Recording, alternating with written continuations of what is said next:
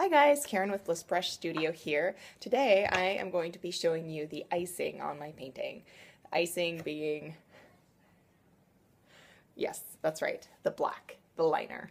So I'm using this beautiful little liner brush. I actually went out today and I bought another brush, just like at Fred Meyer's, not even a craft store, because I didn't think that this little guy would be sufficient for doing the lining that I needed.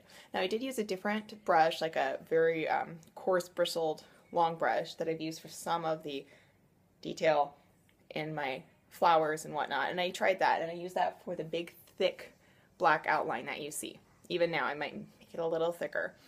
But yeah, I'd like to wait till I get like a round, maybe sable brush before I do that. But this guy I've used for my course painting, if you've watched some of my other vlogs, and he actually is working pretty good. Yes, it's a he, and he's working pretty good at getting tiny lines and medium lines for the interior of my clouds. So, as I said, it's kind of like the finishing piece, the icing on my clouds, so that's exciting for me. It makes me feel like it's coming together and it's getting finished. So just having a part of it completed will be really nice and help inspire me to finish the rest. So also, if you watch my second vlog, my mommy rant about wigs, they do make them.